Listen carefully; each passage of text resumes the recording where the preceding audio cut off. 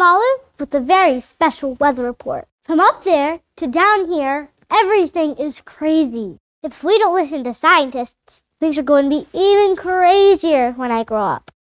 Let's look at the forecast for 2050. Heat waves will affect 94% of children, making outdoor kids a thing of the past. Extreme droughts wipe out wheat crops, killing the one food my brother eats, bread. And disasters cost taxpayers almost $6 trillion. My parents hate taxes.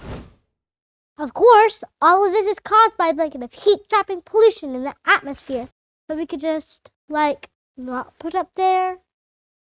But don't worry, there's still a chance of clear skies. Right now, clean energy systems are moving in from the east to the west, creating tons of cool jobs. And solar prices have dropped lower than oil and gas. Going to the satellite, it looks like a high-pressure system of grown-ups could still move in and protect kids from this avalanche of really bad stuff. Some gusty political winds ahead, but they're no match for the power of Hurricane Felicia. That's my mom.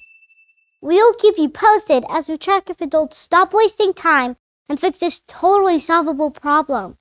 Because it's not just a weather report to us, it's our future.